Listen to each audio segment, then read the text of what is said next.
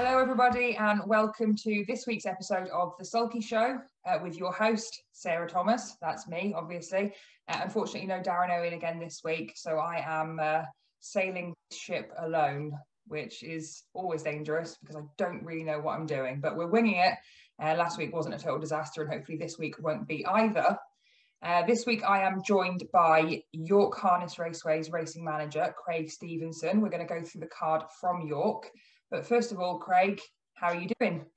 Not too bad, Sarah. Good back to be in the swing of things. We've already had a qualifying meeting, but we start tomorrow for real. Yeah, this is it. We are, back to racing at York. So I was going to say it's been a long time since I've seen you, but it hasn't actually, because it's been about a fortnight, I think, since the qualifying meeting. Yes. But it's a long winter with not much to do on the horse front. You maybe enjoyed it. You maybe had a chance to, put your feet up and relax a little bit. I have cracked the jokes. We've been very busy at work. I'm still working tonight, so planned to be finished at 6:30, but we're meant to be leaving at 6:30 tomorrow morning. So we'll need to sneak away early. That could be the case. I was going to say to you, I know you were working night shift tonight, so that's going to be a long, tiring day for you tomorrow. I know. We've done it before. We'll do it again. It's on the love of this sport. It's the adrenaline. The adrenaline keeps you going. I know certainly the adrenaline keeps me going when it's been a late night the night before, but I don't have any excuses tomorrow. It's an early start for us, but I should be in my bed relatively early tonight after the qualifiers at Corbywood. Well, one question I would ask you, are you going to be there in time for the first qualifier? Because yours is in the first qualifier. I will be there for the first qualifier. We've already we've done the plan of attack from the stables because George Carson is coming with us as well as the owner's guest. So I'm not going to say it's military precision at the moment because with George, God love him, nothing is military precision, but there will be a plan in place. That plan might not be finalised until like 11 o'clock tonight when I'm going to my bed and I'm like, right, George, this is the times, this is when we're leaving, but we will be there for the first qualifier because I would like to see my horse going. So we might be in 2 minutes before they start. Jason might be calling them onto the gate, but I will not miss that horse going around the track. So just if there's anybody queuing at the gate and in my way, just wave them out of the way and I'll just like ram my way through in the pickup. It's a 2 o'clock start tomorrow for the first race. The qualifiers starting at, is it 12 o'clock, Craig? 12 o'clock, yes. 12 o'clock on the qualifiers. But the first race on the 7 race card starts at 2 o'clock tomorrow. And it's starting with the first race of the season at York, the Smart Bookmakers Pace Heat 1. So obviously we're starting with heats and finals at York's opening meeting. And we're jumping straight into Heat 1, Race 1. 8 horses, as far as I'm aware, no non-runners at the moment. You might be able to kind of pick me up on a couple there to go through possibly if you've been alerted of any, but 8 runners in Race 1. You'll have had a better chance to look through this than I have. Obviously, you did the draws live on Facebook the other day. I've only kind of scanned this quickly last night. What's kind of jumping out at you for the first race? So you've always got to follow horses that have had a run. So I would take 2 or 3 out of the race. Reed's Louis has drawn 1. It should have the run of the race. There's not a lot of pace on the outside of it, so it should get an easy lead. Oakwood Coral will follow through first run this year. Dreamfair Duke always finishes well, but the flying ointment could be Dragonfly. I don't fancy them. Manhattan Gangster or Reed's Coco in their first runs this year. Stateside Dude is the best horse in the race, but it's got too much to do. It's quite an interesting race, actually. It looks quite competitive. I've not had a chance to run through this with Mr. Smart Bookmaker himself for him to tell me what he fancies. So I am officially, these are just my opinions now. But there's a couple of things to take into consideration. You obviously mentioned there the horses that have already had a start this year. Reed's Louis finished second at Tier Prince last weekend. Stateside Dude, although unplaced in that race, still ran in a very, very competitive race. On paper, that was a very competitive race that he ran in and didn't discredit himself at all. Has had that run too. Dreamfair Duke, another horse, he finished 3rd and was finishing strong, which I think is kind of his signature move now as well. So you've got those horses to take into consideration. And you touched upon Reed's Dragonfly there as well. First start of the season, I say boldly, I don't remember the horse racing last week at Tier Prince. But the Haythorne Fleet Stable massively, started their season last Saturday night on the right foot.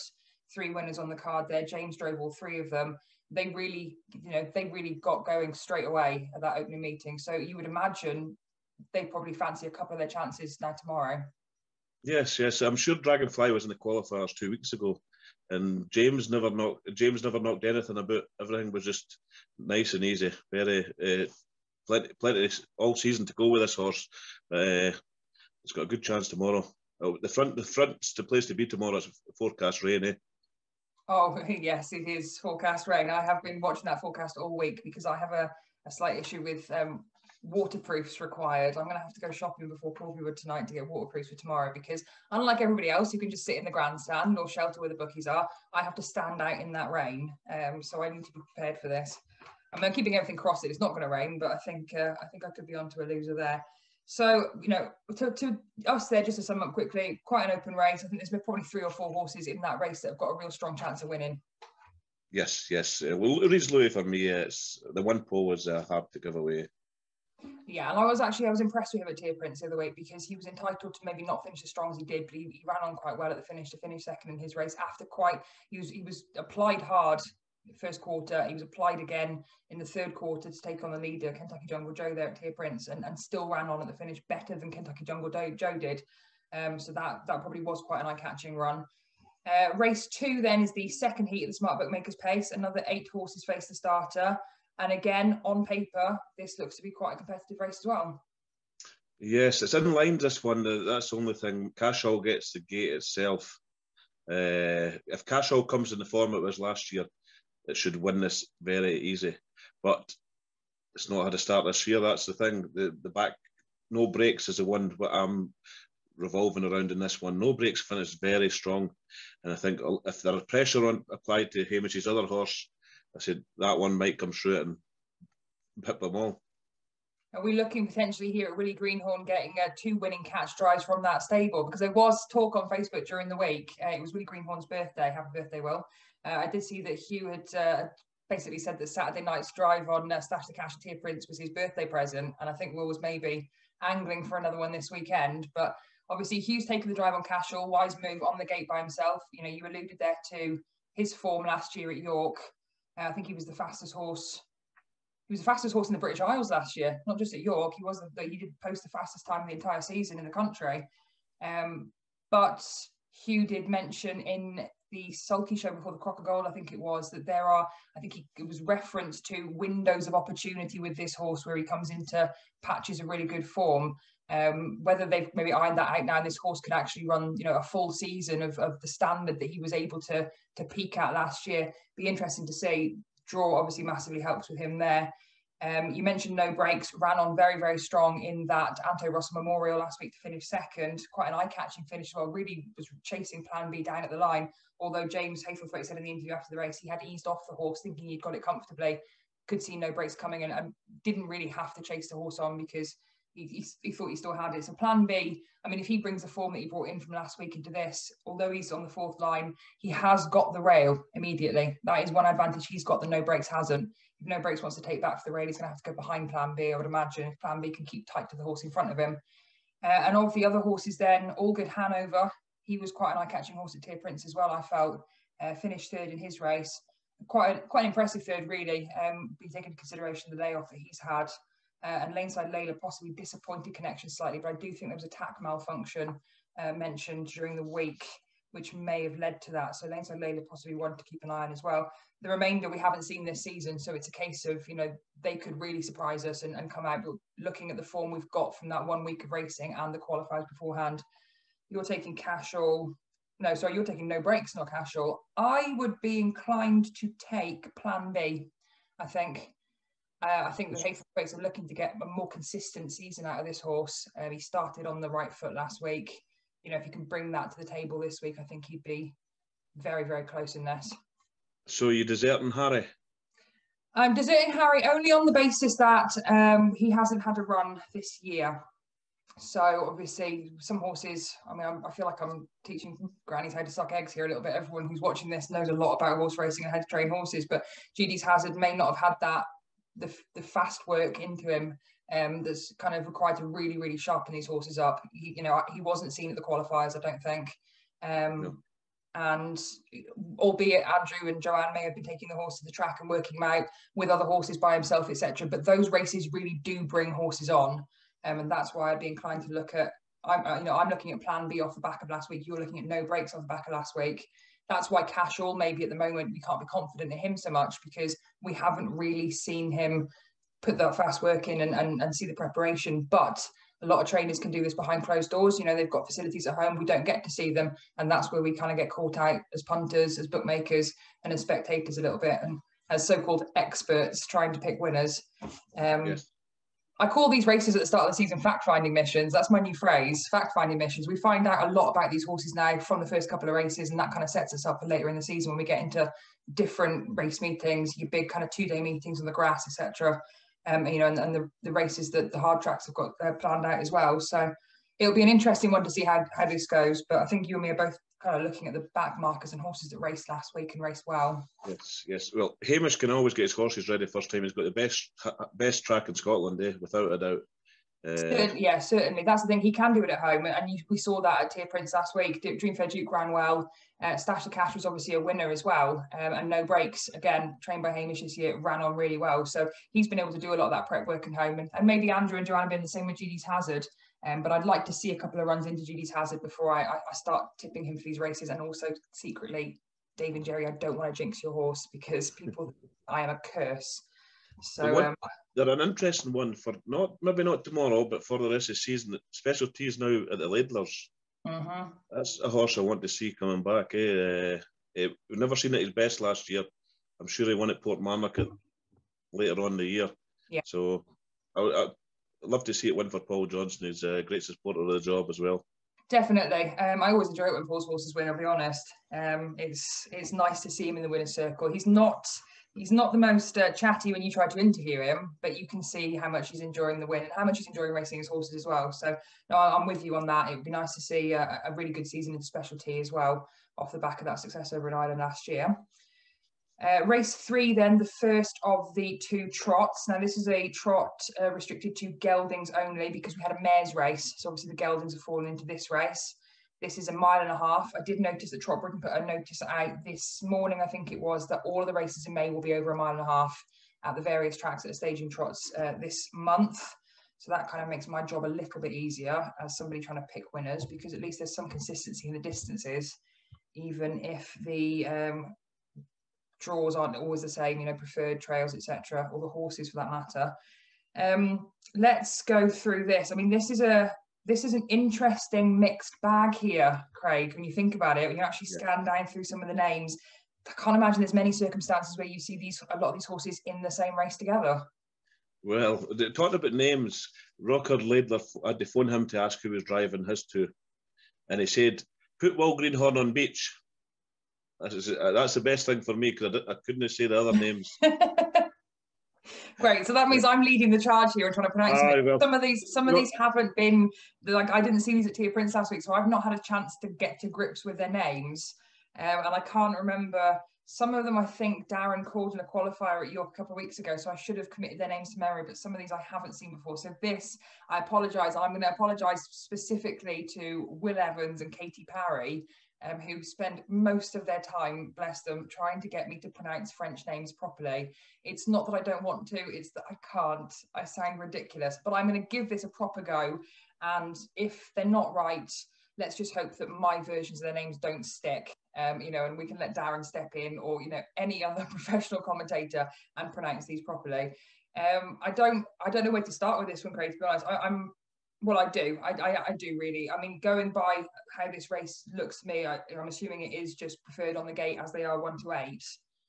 Yes, 1 to 5 in the gate, 6, 7 and 8. Yeah, 6, 7, 8 on the second line. So for me, the horse that really stood out last week at Tier Prince was Emirat de Levant. Yes.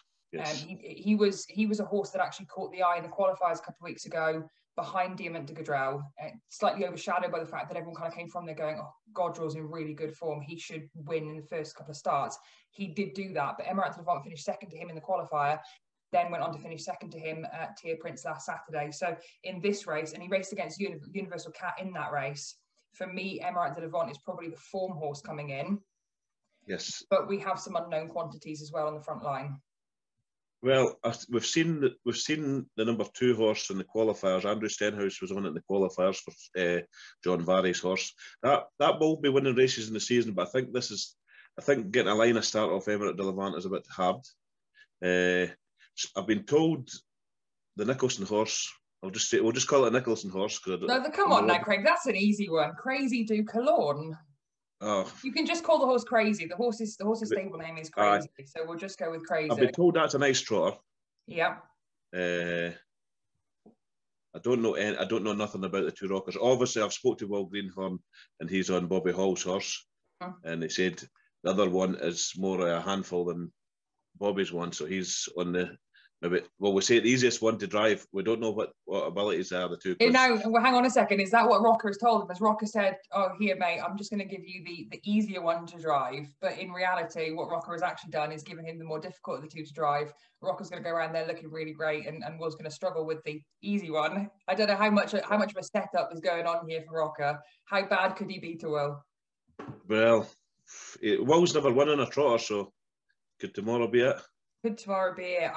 I'll be honest. Even with these unknown quantities, we mentioned there, Cirrus Briolet, Comanchero Beach, and Crazy Du Cologne, and also Chambord Frementro. I said these very confident. Oh, could be wrong. Chambord. That sounds like a good wine. Well, Chambord you mix with Prosecco, because my mother drinks that, so I know Chambord.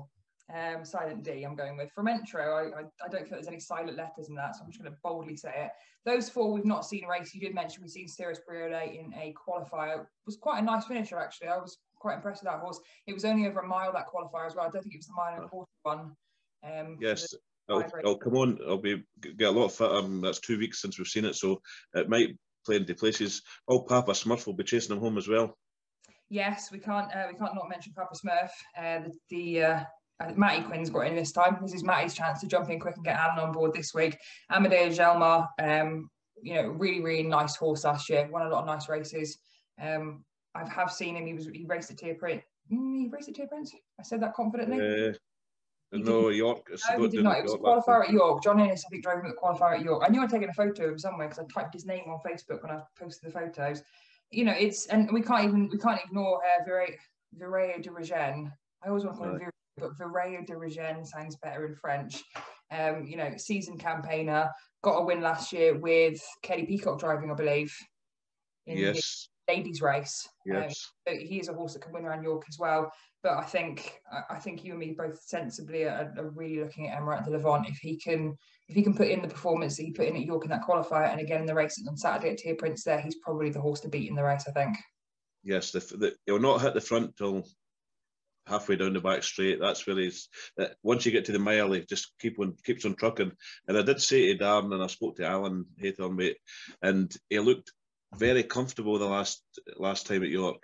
Last year he was just. It looked a bit iffy. I think they've had work done on him since then. He was maybe just feeling it last year, but this year he's very, very comfy. He was putting in brakes last year. Yeah, and that was something that on Saturday night qualify slightly different because it's not necessarily a competitive event. So when Richard was driving the horse, he maybe was just coaxing him home and just letting the horse roll quietly without putting him under too much pressure to get that confidence build back into him. But at Tier Prince at the weekend there, albeit he wasn't going to beat Godrel, but Richard was battling for that the places with Broadway de Bourg and Joby Randall, so the horse was under that little bit more pressure coming to the line, didn't make any mistakes. So Connections will take a lot of confidence from that, and so will the horse. So I think this could be the race for Emirate. I don't want to jinx him, I really don't, because I went to Belgium with the Connections, so I know them well. I like the horse. I'd like to see the horse get over whatever those issues were last year and get to the winner's circle. And I think tomorrow could be the day for him. Fingers crossed. Race 4, then we have a maiden race. Again, 8 horses face the starter. I'll let you jump in with this one. You might have slightly different opinions to mine, or we could be exactly the same again, which we'll see. I like Reed C and Bassina. I think it's a big, strong horse. It might take some beating in this race. The one I would tip to chase at home, and it's on the second line's Air Propaganda. Live Rogue, its first run. It was in a qualifier last year. Qualifier this year, it's maybe Education. Oakland Notorious went nice last time. Richard Haythorne, I think, was on it in the qualifier at York. Air Franco was bought a few years ago at York Sale, and I'm sure the Meadowbrands trained it at one time. It was Martin Monaghan's. Now Furies have got it, so I don't know how good that is. Gold Digger was seen in qualifiers last year, but it's got there. It hasn't run before. So I think let's see if it's for me. Yeah, I think last year Gold Digger was in the qualifiers as a 2-year-old, possibly just turned the horse away maybe to mature. I'm not sure. It's always I think we should always be wary of a later trained first time out horse that we've not sighted in qualifiers before today. This season, because the horse could literally be anything and might be a runaway winner. We don't know. Looking at the horses that you mentioned, Reed's See and Be Seen has been an eye-catching horse. Amazon Echo, that year older, that year stronger. He's a big horse. I don't know, maybe a couple of horses in this race that maybe he might find too good for him tomorrow. I do see a lot of progression in the horse, but I think it maybe, will take a little bit more time to get up there. Air Propaganda, I was quite strong on for Tia Prince after her qualifier at York. She maybe didn't have the race that Connections kind of hoped for. Things maybe didn't quite go to plan.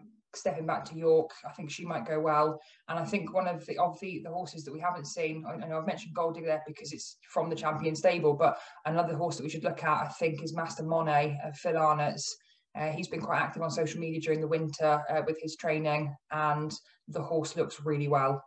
Looks really, really well with him. He's got that horse in fantastic condition, and it could be anything. So I think this is quite an interesting race. Again, as I call them fact-finding missions, we've got those horses that we haven't laid eyes on this year, and they could be kind of upsetting the apple cart for the horses that we have already seen. So, I mean, I'm looking at Air Propaganda as a horse that's raced already and that we've seen a couple of times on the track this season, and I'm going to take Master Monet as kind of the dark horse in the race. I think is the big surprise.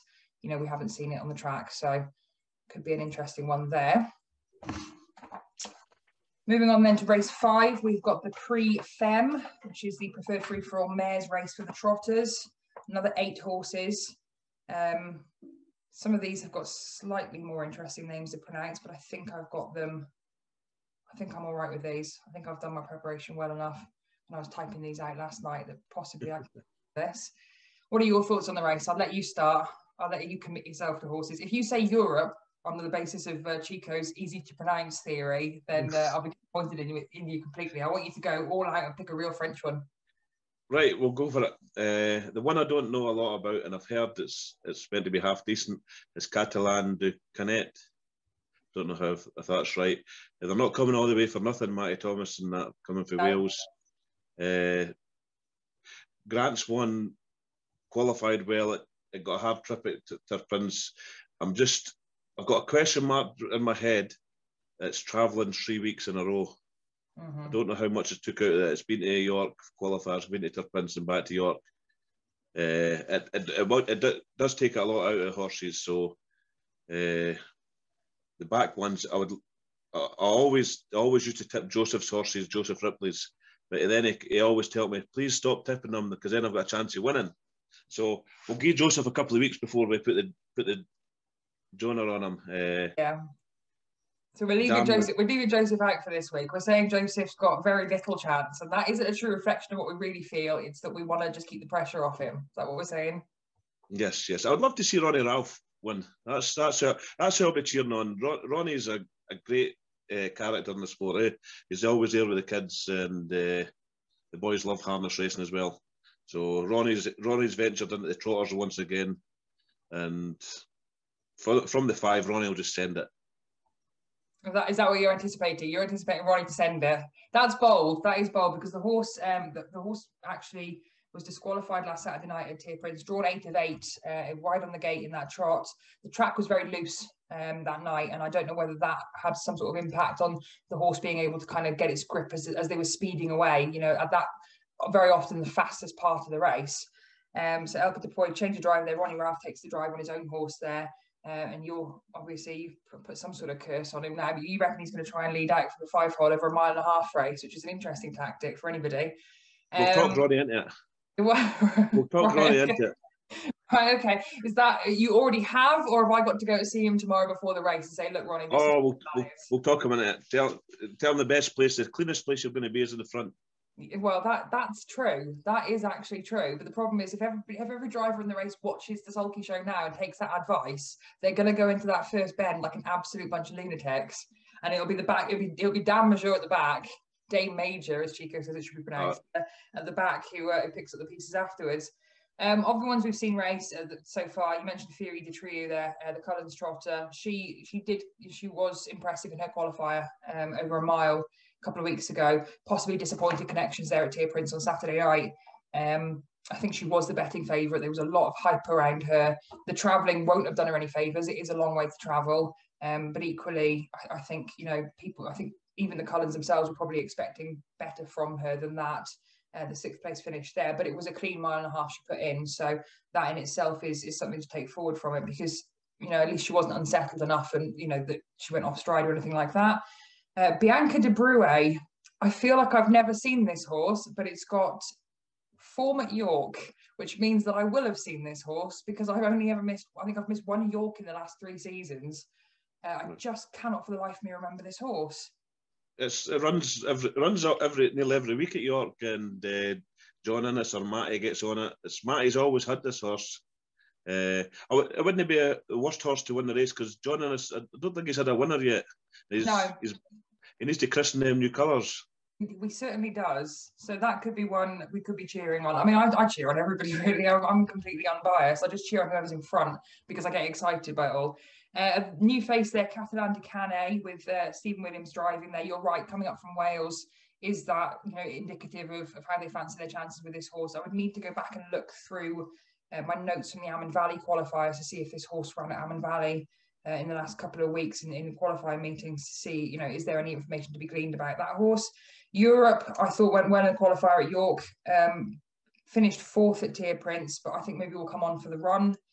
And then of your back markers there, really, Dame Major, Dan Major, whichever way you're going to pronounce it. Probably both of them are wrong, in my opinion.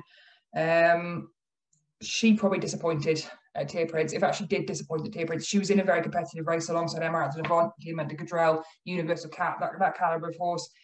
She was last in the race and did cause traffic problems for Calamera Brue in the early part of the race as well. So she will have disappointed connections there. This is maybe a less competitive race in terms of the class of horse, because a lot of the high grade horses are geldings. But she possibly will still find it tough, because there's some interesting faces on the front line there as well. So I'm looking forward to that one, definitely. Listen, the 2 trots, I had Bill Green on the phone the other day, and the 2 trots are absolutely minefields. It's very, very hard to pick. Well, do you know what? I do what I don't. I don't want to. I was accused of jinxing this trainer on Saturday night at Tier Prince, but I have to give a mention to Cerise de Brue. Alan Haythornthwaite there jumps back to the Joe Quinn stable horses there, which is obviously a partnership we saw working really well last year. So I've got a sneaky suspicion that Cerise de Brue could be in at the business end of things with Papa Smurf driving. Then we've got race 6, which is the penultimate race on the card. This is an open handicap. So we've got some maidens in here and then some higher rated horses. There's a driver change compared to what I've printed off the BHRC website now in the last half an hour, and that is that John Henry Nicholson takes the drive on Good Time Hal for Caroline Kennedy. I was really hoping that there was going to be some sort of money changing hands there for that drive, because I technically arranged that drive. So I feel like I'm working on commission. But if they're paying him nothing, then I'm going to be getting 10% of nothing. No, that's good. That's good business. I mean, I haven't told Caroline Kennedy yet that John Nicholson actually charges £300 per drive.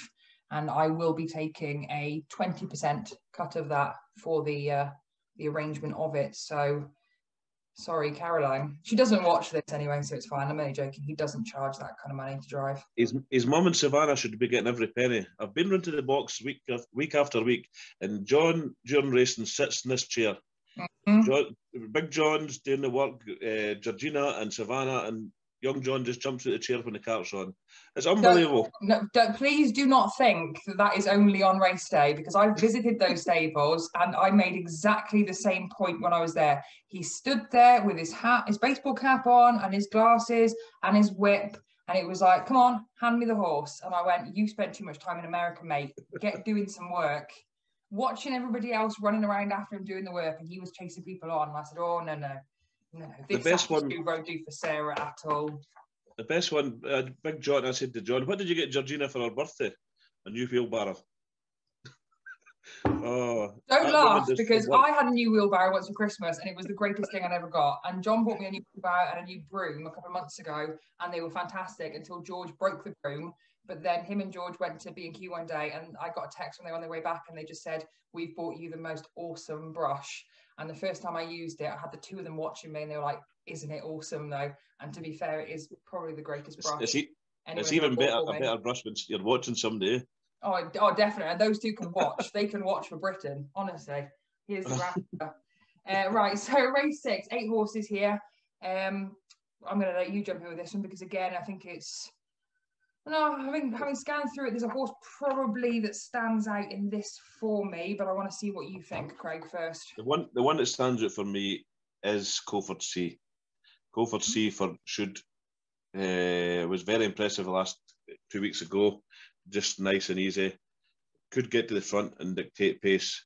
They're a good hardened horse in there, which will be finishing and always finishes West End Illusion. In the money, Grant might get stuck in behind horses here because it's 2 lines of 4. It's the old maiden grade and the novice grade. It's this new system's got me baffled just now till I get my head around it. The M18s are the maidens, the 26s are the old novice. So I don't know nothing about Lexi's Rocky. House Party, don't know a lot about that. Stateside Hill, on times from Lifetime Times, isn't he up with Breeds Mayfly or Colford C? I think it went 2-3 last time. Nice looking horse as well.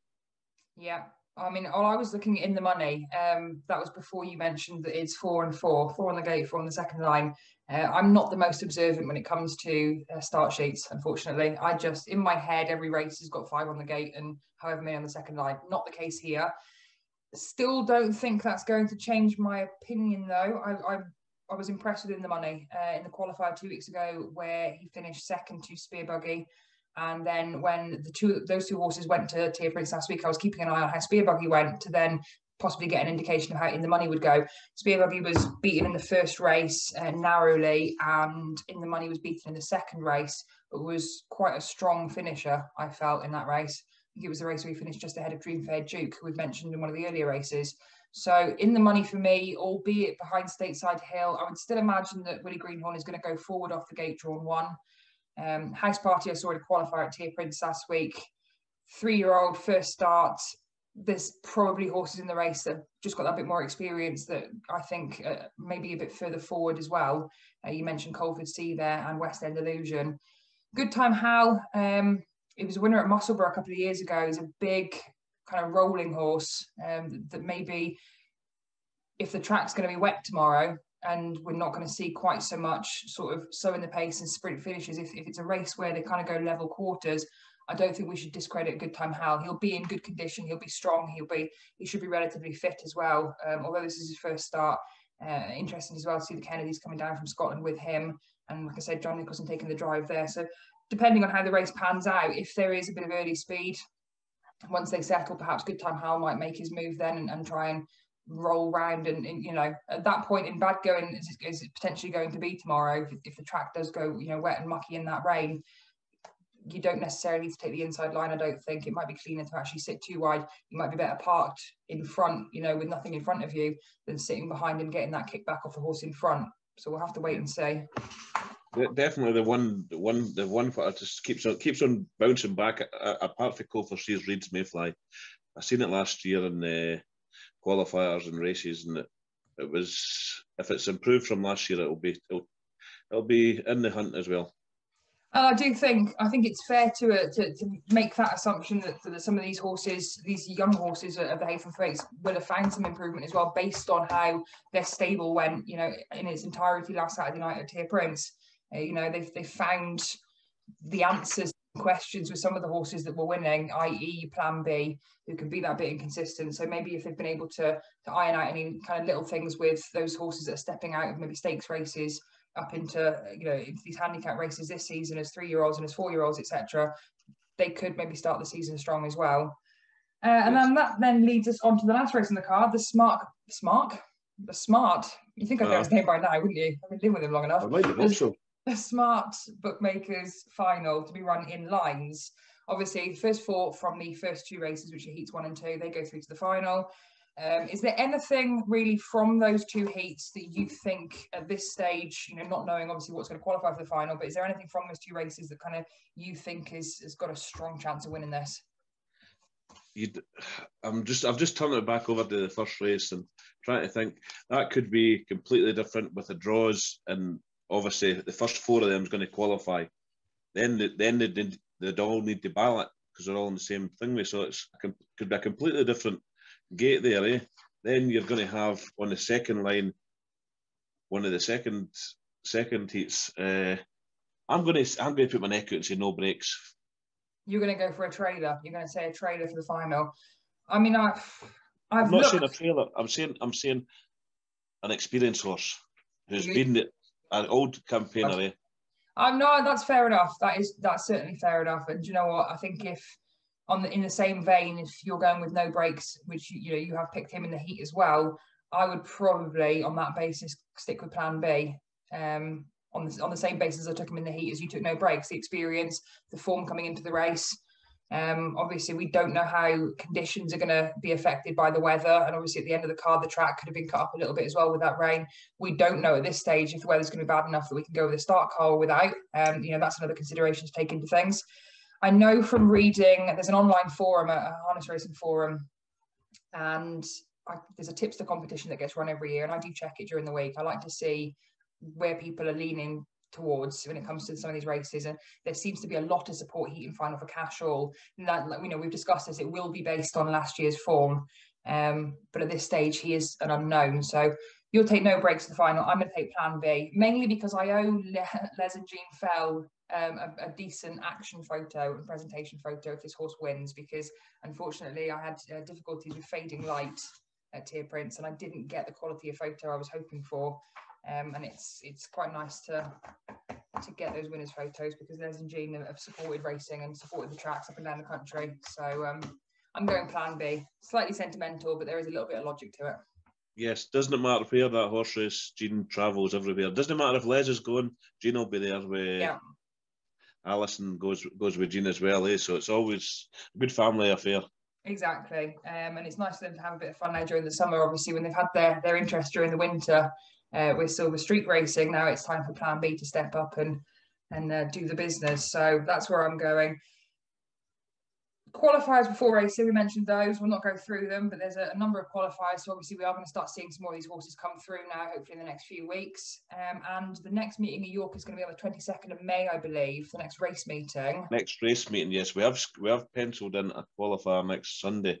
We've asked the BHRC. That's on request of a lot of trainers of trying to get 2-year-olds ready for these races. So I was trying to hang off a little bit to put the advertising out, so if Prince got a card, then we could put our qualifiers out, so it didn't affect race meetings at other tracks. But hopefully we'll be there next Sunday as well. Okay, so it's just basically a case there of keep an eye on the social media and the BHRC website with regard to that qualifying meeting on the 16th. Yes. Race meeting on the 22nd, we're hoping should be no longer behind closed doors. We're hoping we can get a crowd that day. Yes, that's the government guidelines. Yes, so we'll be sticking to that, and we're going to try. The people keep on going on about these penalty-free races, so we're going to try the C-class races, which are penalty-free. We're also, you'll see tomorrow's meeting has got a couple of drivers claiming allowances. Yeah. So while we've got meetings with C-class lifts, the penalty-free races, C-class lifts won't be in place at that meeting, but we will be allowing the mayor's lift. Mayors get 5 points a lift as well. So there are that many things you can do, and you need to be a Philadelphia lawyer to understand some of this. I'm trying to get my head around it myself. We will get our heads around it eventually. And look, they're all incentives to keep horses in racing longer, keep horses coming back season after season, and get horses out at this part of the season as well by putting those races on now where people are a little bit slower in getting those horses out. It's all good for the sport. So fingers crossed, as you said as well there, government guidelines, we can get a crowd back. It'd be nice to have a crowd back as well. I've started to miss the chat in between races a little bit, although I am usually too busy. Just don't give me any extra jobs tomorrow, please, because if it's raining, I'm going to be miserable and I'm going to need to sit down between races in my little office and try and dry out a little bit before the next race. We'll be all right tomorrow. We'll just sail through it. And yeah, bring an umbrella. No, I've got the umbrella. I finally got that umbrella off you last year, so I have got the umbrella. I just need to remember to bring it. And I think Marcia is joining us tomorrow. Marcia Thompson, Metchrome Products. I think she's coming along tomorrow as well. So yes, aye. To see her, because she's obviously been supporting the track now for a couple of years. And I think that is probably it, Craig. I shouldn't let you go. I don't know if you're having another power nap now before you start work later on, or whether you're just going to go for a bit. No, I don't sleep during the day. I've been to the horses, so just sit and relax and make the dinner, get ready to go to work. There we go. Well, I shall see you tomorrow. I'm not going to say bright and early. It'll be early-ish because I will be there before midday. I'll not be bright. That's a fact. I can guarantee it now, because I'll not sleep tonight after these qualifiers at Corbywood. I get too excited, I take too many photos, and then I sit and edit everything and try and get ahead for the weekend. So I'll just see you tomorrow, basically. Yes, the winners and closer, same place. Same place, yeah. So I look forward to it, Craig. Thank you very much for your time today. Thank you. Tomorrow. Right, thank you. Bye everybody.